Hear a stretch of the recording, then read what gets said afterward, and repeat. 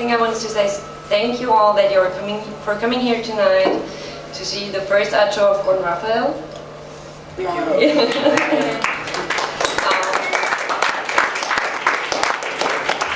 As you already saw, we are presenting some paintings and drawings, photo and video, and I selected out the paintings, and Gordon himself selected out the photos, and he selected out the videos, and most of them are also edited by himself. And Graham helped. Alright, who's Graham? Ah, hello Graham, sorry that I never saw you before. The important thing about that is that we wanted to do, I let Gordon select out all the photos because I didn't want to interfere in this process, because we didn't want to show this kind of already known things about Gordon from the media, like that he's the producer of the Strokes and stuff like that. I wanted to present the kind of Gordon Raphael that you really can see a kind of his life, so we can either look at the works as an example for the changements in the music world from the 80s until today, I would say, or you can look at them to see the life of Gordon Raphael as a person beyond music. All right.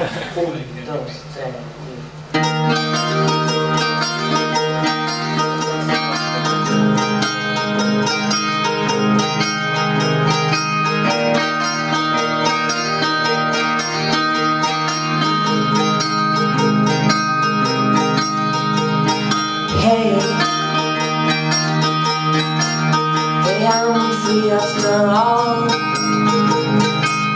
I sing, hey, sing I'm free after all. This all I really want. It's never been the easiest of places. Will you spend half your life got to turn to a close, expecting the toss to follow both faces? I said, hey, for 1 second, you waited all your life. I'm telling you, we are not so different. Lips are twice as ripe as the apple that could at last quench my thirst.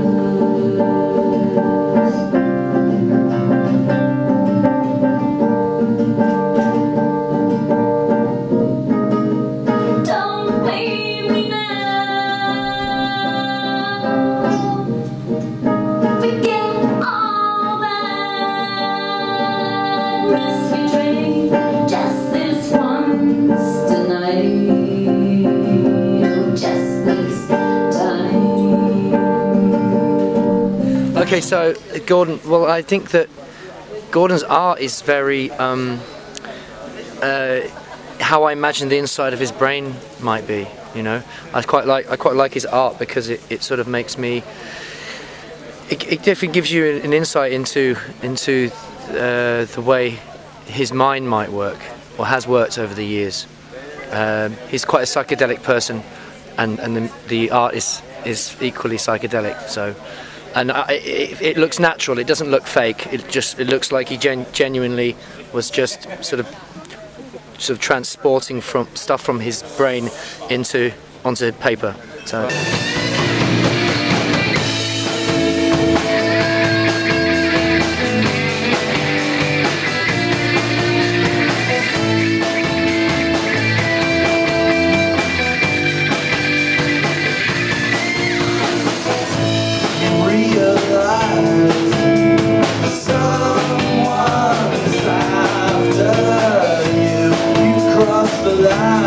Brothers, where you're there.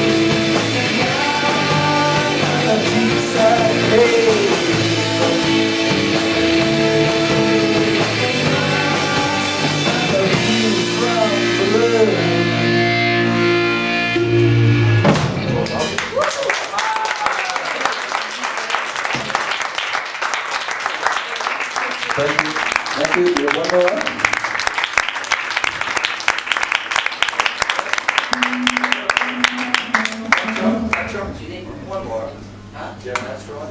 Anybody got tape? Your guitar, you're allowed to use.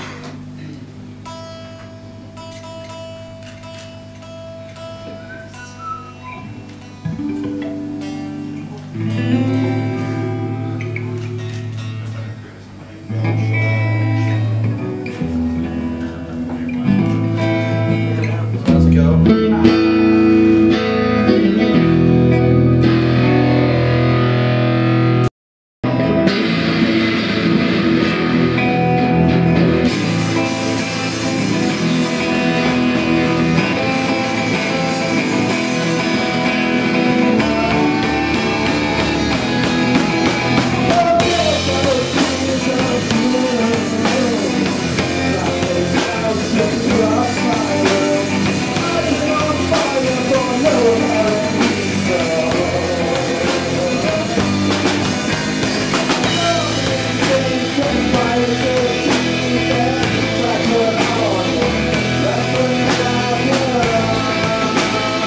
Okay, so hi.